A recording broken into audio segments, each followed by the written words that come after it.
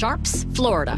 Leandre Parker is arrested on charges of concealing a weapon, resisting arrest, and battery on a police officer.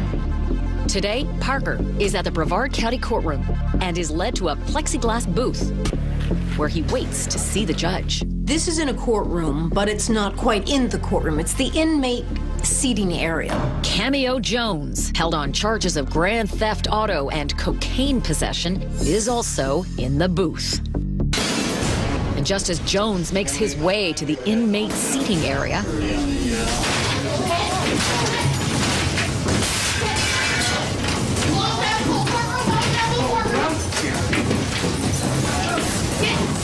every time my kid's on side, what? I'm gonna kill you, though. I swear to God.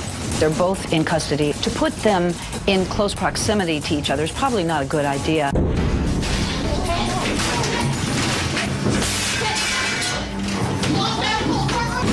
People who are in jail in handcuffs awaiting arraignment or trial are often violent, dangerous people. the attack ends up costing Parker an additional 30 days in solitary confinement. Yeah, I guess while you're there, if you got one charge, you might as well pick up another. I'm gonna kill you, dog. I swear to God.